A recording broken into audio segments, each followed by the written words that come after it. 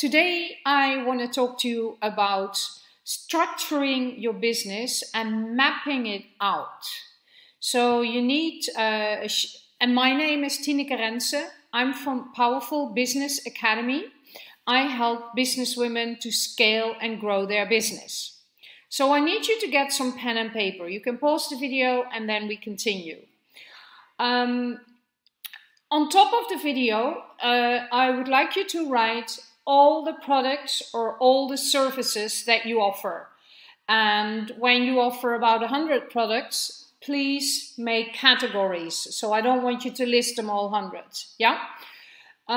Next, I want you to add how much money are you making with each of those. If you don't know it exactly, you just estimate it. If you have no clue, you need to work on your numbers. Then the next thing I would like you to do is, if you have a team, list out who's responsible for which product or service. And sometimes more people are. If it's only you, of course, it's only you who's responsible. So then it's simple. But I hope it's not your dream that it will stay like that forever. I'm all about helping business women to scale and grow. And that can only happen when you eventually start to build a team that helps you and helps you to do work for you. So the aim of this exercise is that you have on one sheet of paper, you have your whole business. And I always ask this from my clients in the beginning when we start working, so that I can see where are products or services that are barely making them money. Oh, there's one more thing I need you to add.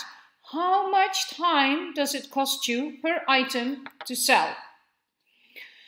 Because we need to look at how effective you are with a certain product or service, and how long does it take you to sell it, how much will it find in the end will bring you, how much time does it cost you to deliver it. So there's three things that are important: your products or services, who does it, four things. The amount of money you make with it, and how much time it costs to sell it, and how much time it costs to deliver it. Yeah? So 5. And then you can start to see which products or services you need to skip because they cost you either too much time, they're not making you enough money. That can also be the case. So you skip those and then you continue focusing on the others, because if you continue doing what works well, that's one of the ways to scale your business more rapidly. So I hope you like this tip and I hope you like this exercise, and you might need a lot more time than the duration of this video. Of course, I get that. You might need to look into books, you might need to look into your web shop or your services. That's totally fine. Take as much time as you need.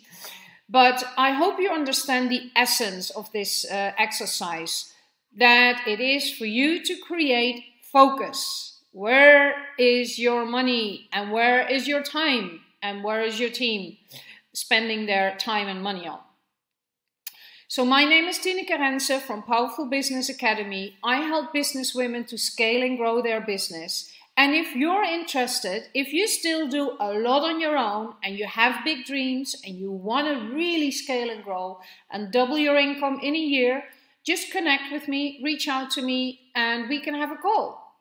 And I'm looking forward to see if I can help you too. Bye bye for now.